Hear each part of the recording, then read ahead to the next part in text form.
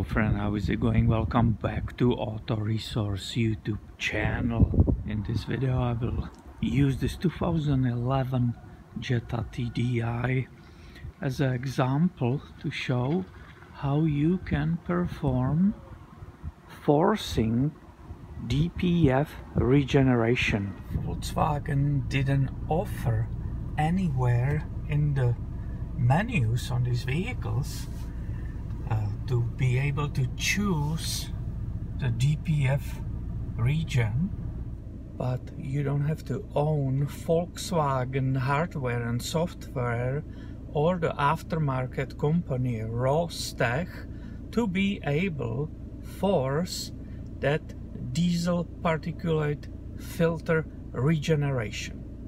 Here you can see my Autel MS906.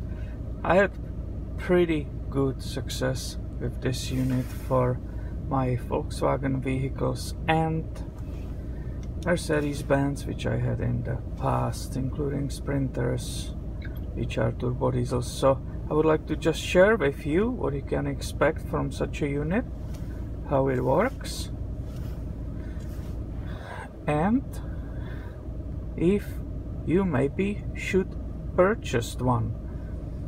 It's always choice between the Rostech if you only own Volkswagen products and you want to stick with those, or if you have more different vehicles. Definitely Autel is a great company and works for me pretty good.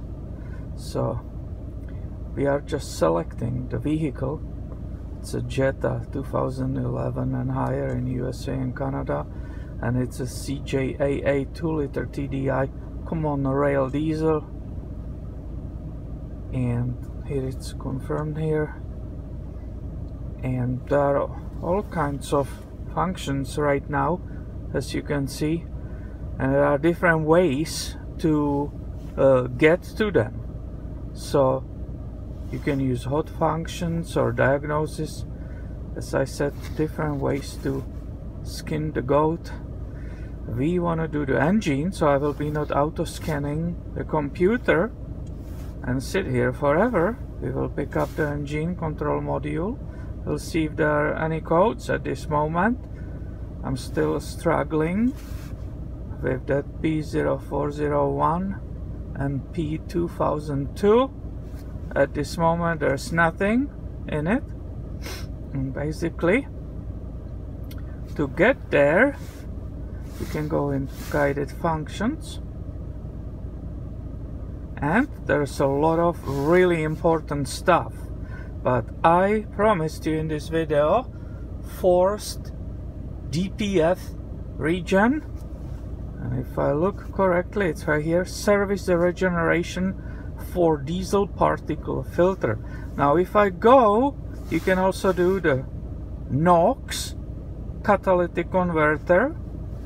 I did that in the past on this vehicle. I did all of it and I'm still not able to smoke it because regarding basically TSB from Volkswagen, I should replace DPF and NGR low pressure filter.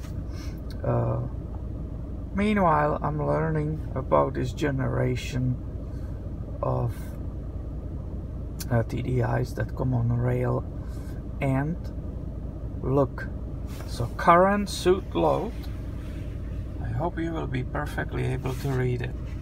I'll try to get rid of that glare as much as I can. So current suit load, it's calculated 7.5 grams, measured 0 grams, and now which regeneration would like to perform. So emergency regeneration, which is stationary. So we will be sitting here and we will be waiting until the temperature will go up to the 190 Fahrenheit. I'm just showing you the options and what can be done. I drove this vehicle today. Actually I didn't. I used the Passat TDI, so that's why the engine is cold. Just wanted to show you what are the options and what you can get from these tools. So there's two choices, and I did both. Emergency regeneration stationary, which is recommended, and that you will be doing at idle. The system will guide you through it, or you can do forced regeneration while driving for the assessment of driving performance impairments. I did both.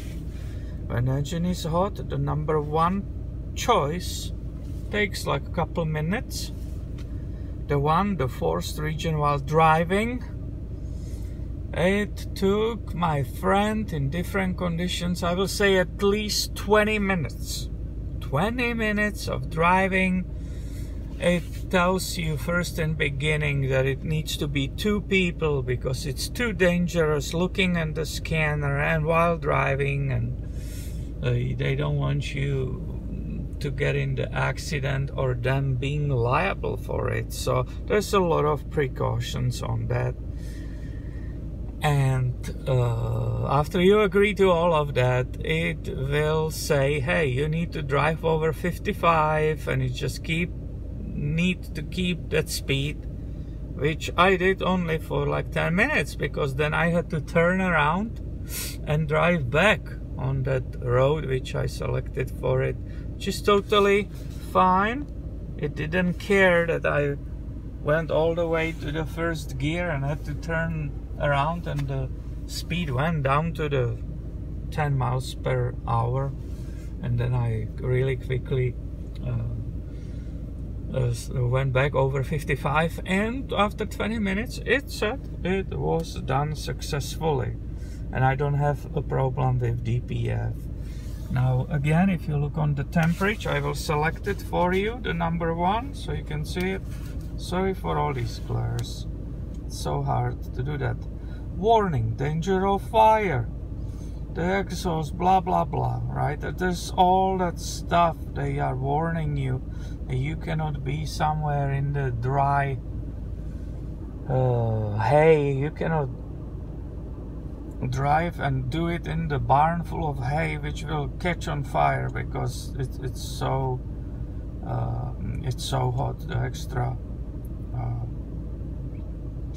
temperatures. Here you can see the fuel tank level and this and that, blah blah blah. Let's keep asking you if it was mad. And now current coolant temperature is 55.8, and it will wait until 75. I think our temperature should be high enough, so let's try that stationary one. I cannot hold a camera and do the driving one, but let's go for the option number one, and let's see. You can see it live how it works. So current should load 8.1 grams, current should measure 0. Which regeneration would like you to perform? Emergency number one or forced while driving number two? I cannot film all of that, so let's go and look at least on the number one. Here is the warning. Hopefully you can see it.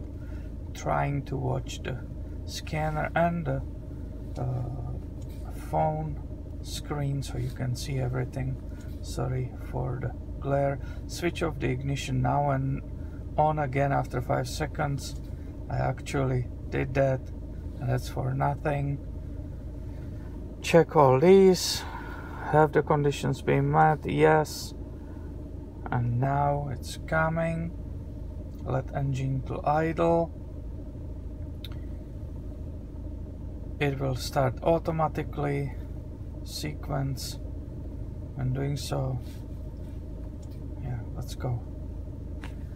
The glow plugs are warming up everything. The routine is starting.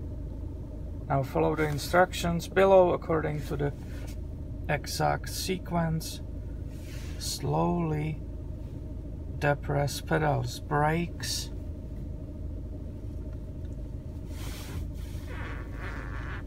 Excuse me, that was my jacket.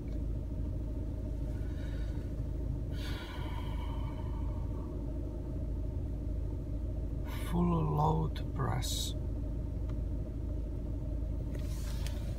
This is flashing. Diesel Particulate Regeneration was completed successfully. Current soot load 8.1, current soot load measured 0.0 G's, end of test. So that was super fast, don't you think? End of test. And we are done. The glow plug stopped flashing, and basically there was a very quick DPF regen, because I did it many times recently trying to deal with that P0401 and P2002. So that's one of the options, using Autel scanner. I hope many of you will find this video helpful. There's no way for me to keep the scanner, hold the camera and keep driving and show you how it's done when you are really moving. So please forgive me that, but I wanted to give you some kind of idea or guidance what you can do with aftermarket tools on a TDI. And if you are trying to decide if you want to invest in the Rostec or you want to buy just generic Autel, hopefully in this case it will be helpful. Thank you for watching, and please be subscribed and have notification on, because I will keep filming this TDI. There are already many videos out and many videos are coming your way, so you don't want to miss those. Thank you for watching and have a great day, my friend.